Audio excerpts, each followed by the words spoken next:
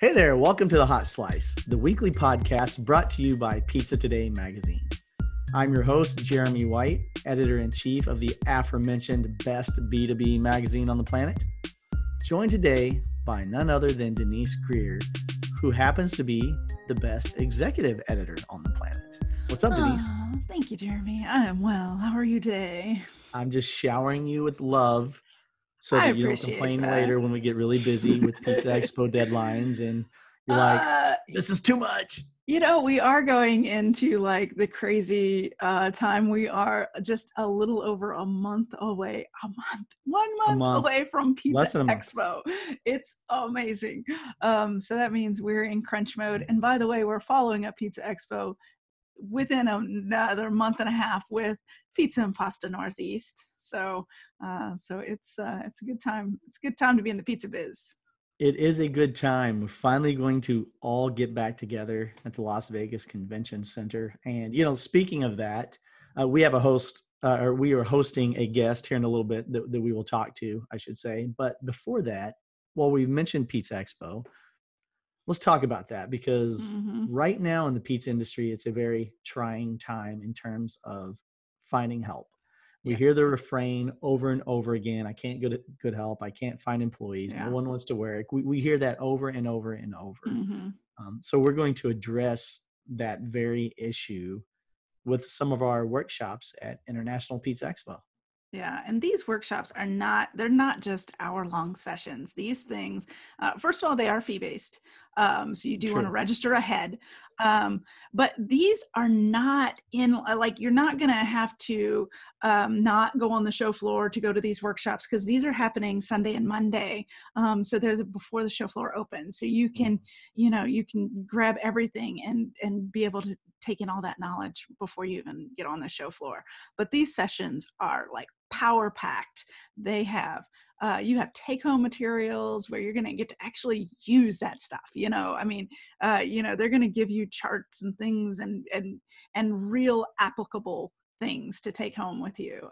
And they're taught by some of the best folks in the business, people we love that are doing great things. They're led by, for the pizzeria owners out there listening and watching, they're led by your peers who happen to be expert at what they do, who are really thriving in this industry. They've been in the trenches. They've been where you are, and their advice and their knowledge are second to none. And this workshop program really is very topical and very critical to the success of the everyday pizzeria owner moving forward as we come out of this pandemic. So definitely did want to throw that out there and give a little love to those workshops and encourage everyone who is planning to attend International Pizza Expo to look into those workshops, look at the lineup.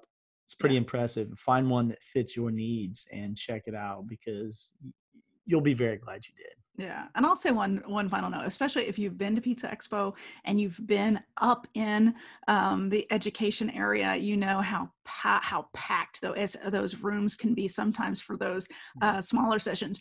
With these are 4-hour sessions and they're smaller groups. So that means you're getting a little more one-on-one. That means you can actually raise your hand, ask questions, get to the insights that you need right there. So it's definitely more of an interactive session. Yeah, the bang for your buck is there, no doubt about it. Absolutely. And, enough salesmanship, right? Yeah. That's not what we're here for. But I just did want to throw that out there. It's important. Yeah. Having said that, let's talk about today's guest. We're going to be interviewing Bart Weidlich of Kidder, Kidder, Kidder Street Pizza, or Kidder Street Deli, excuse me. He serves pizza in his deli, Kidder Street Deli in Wilkes-Barre, Pennsylvania. Yeah. And Bart's an interesting guy. There are a lot of colorful characters in our industry, and I would say Bart falls into that category. Absolutely. And, he's struggling with the same thing we're all struggling with as far as finding employees. And, the unique thing about him is he opened up 4 weeks before the pandemic started. So he's barely, getting his feet off the ground. And then this happened. So you're going to definitely feel the frustration that he has. But you're going to see kind of how he shifted into like a single man operation, which is really trying. And so hopefully you'll be able to kind of see what he's gone through. Yeah, through he was punched in the gut right out of the gate, and through sheer perseverance and blue collar hard work, he has managed to come through it. And now he is working on a mobile unit. He's not finished. There are a lot of unknowns with his business plan that he freely admits. He's not really quite sure if the mobile unit's going to coexist with the deli or cannibalize the deli. And he's formulating his game plan as he builds out the unit. And he's really open with that. He's like, hey, I don't know exactly yet what I'm doing and how I'm doing it. I just know that I'm going to run through a brick wall and do it. And there's something to be said for that determination, for sure. Absolutely. Well, let's just jump right into the conversation. Sounds good. Every pizza you serve makes an impression. Make each one count with Bacio Exceptional Italian Pizza Cheese. With a kiss of buffalo milk, velvety melt, extraordinary stretch, no overbrowning, and superb reheat, Bacio is the unparalleled performer designed to consistently impress. And only Bacio offers the Gold Club Rewards program, which provides monthly cash back and exclusive marketing support. Schedule a demonstration at baciocheese.com/hotslice and discover how Bacio Exceptional Italian Pizza Cheese creates pizzas that impress. Performance Food Service is proud to deliver high-quality products, innovative technology, and custom operational solutions to restaurants of all sizes across the country. The flagship division of Performance Food Group, with deep roots in the restaurant industry, Performance Food Service has been the exclusive distributor of the Roma family of brands for more than 65 years. This signature relationship has allowed Performance Food Service to become a leader in the pizza and Italian segment of food service nationwide.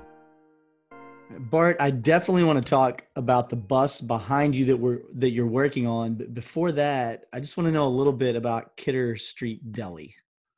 So Kidder Street Deli is a place that I opened up. I was working on it for about a year, and then I opened up for 4 weeks, and the coronavirus hit. It was it was a deli, and I had an ice cream business that I did for 12 years, and for the last 3 years of it, I bought a wood-fired oven. So I have a standard wood-fired oven that I utilize.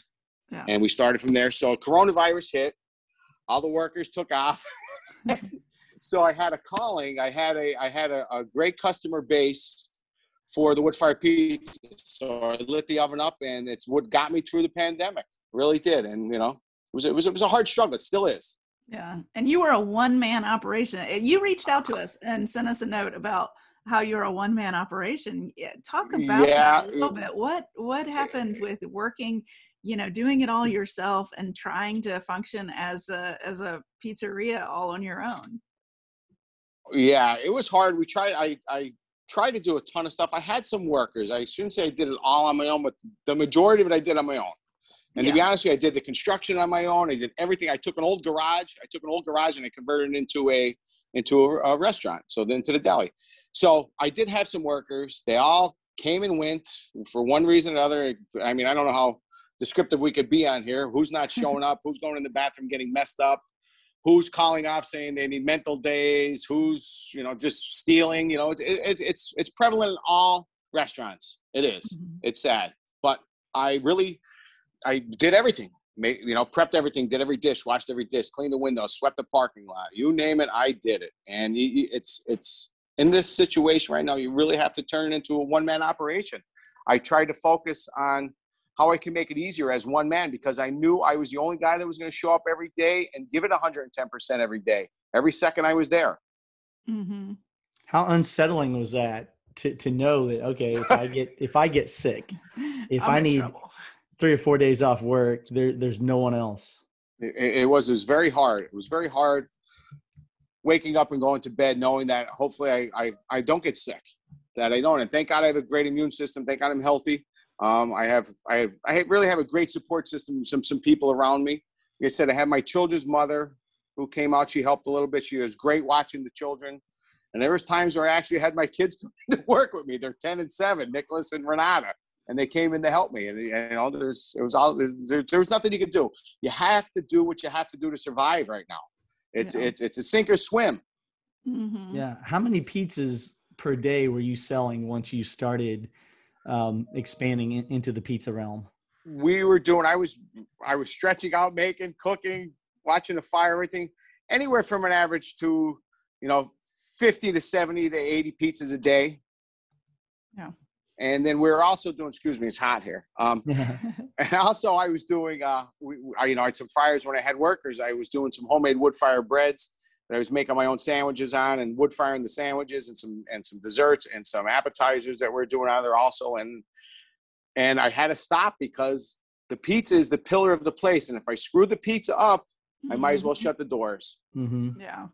That's what I was going to ask. What other adjustments did you make?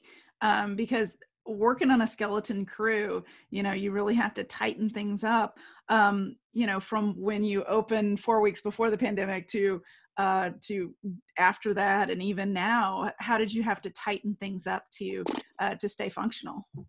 It was hard. It really was. It was a lot of thinking. It was a lot of, and I'm not an OCD person whatsoever in my life, not one bit, but I'm OCD with my cooking processes. That's one thing that I am. Not even with my childcare, I'm not. But it was very hard to streamline things, and thank God I have some decent experience in the industry, and I really just had a lot of thought process, a lot of, people would come in and say, hey, look, they come in 1 week and they come in the next week and say, what'd you do? You moved everything around again. And you have to, when you're one-man operation, first it has to be streamlined anyway, but then when you're a one-man operation, you really have to limit your steps. I always say, if I could take away 5 steps in the day, I did something positive with it. Yeah. No.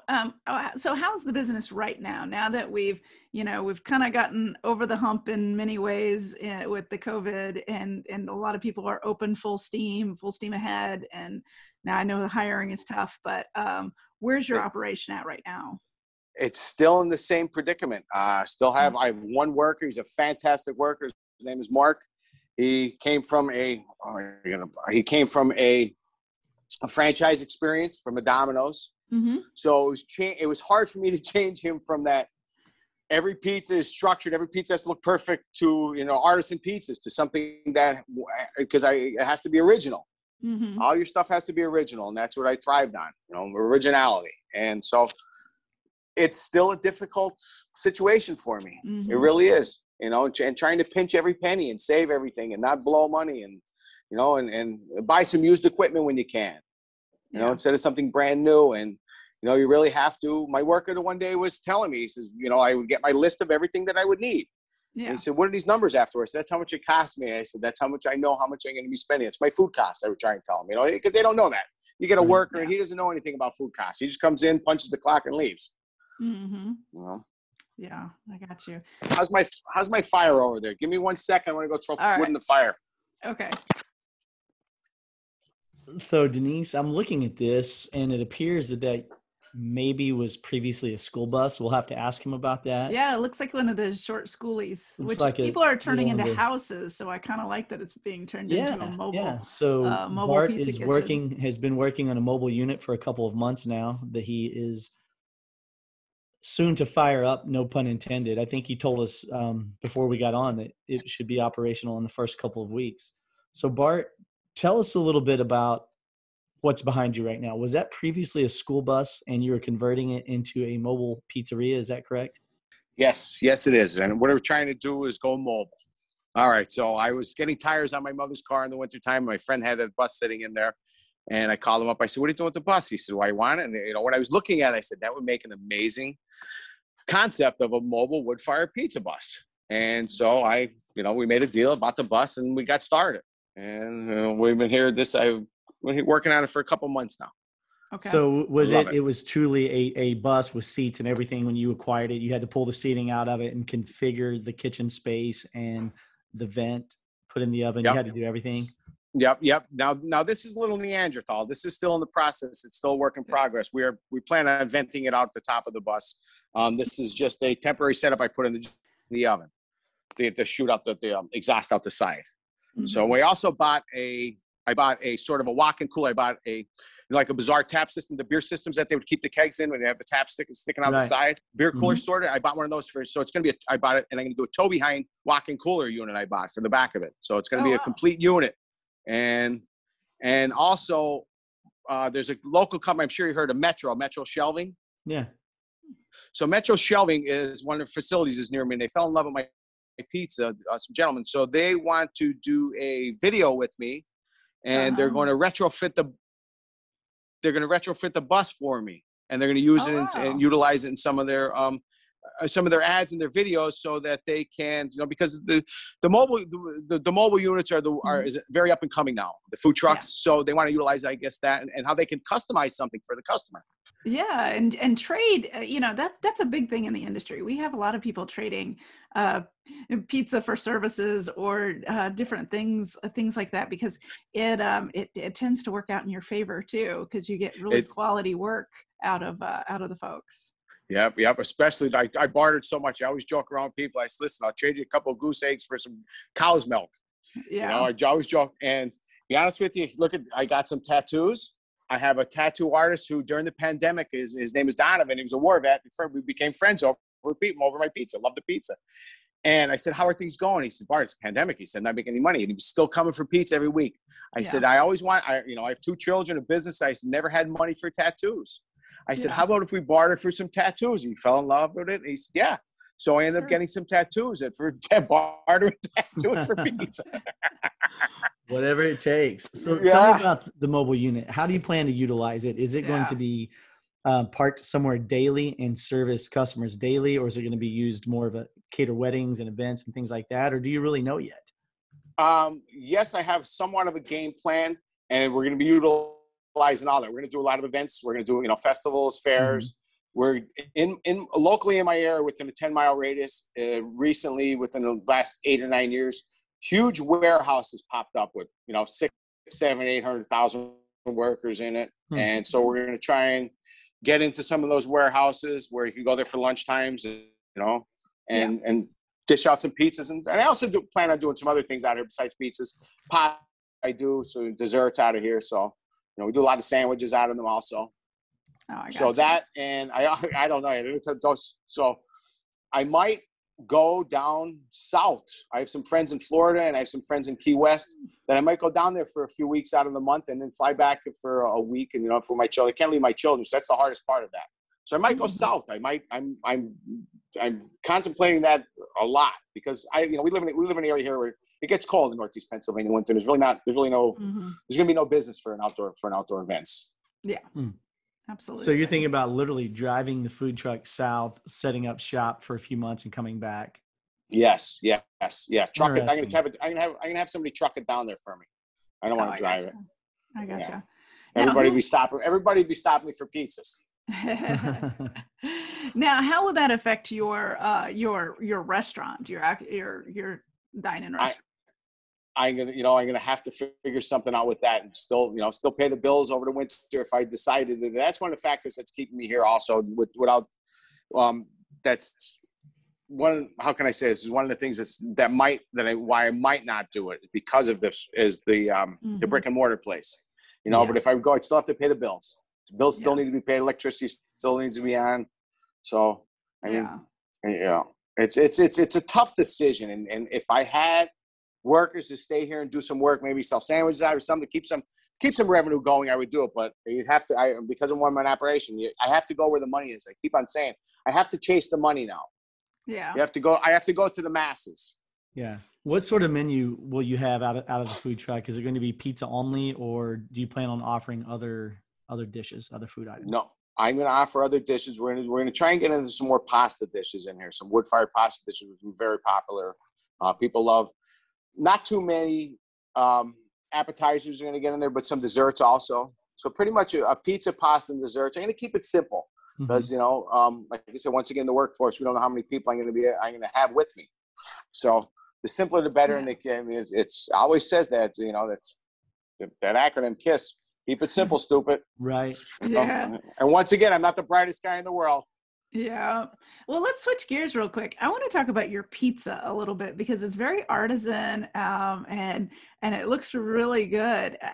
How did you learn to do this and how'd you come up with that dough formula that you're using because wood fired is so delicate.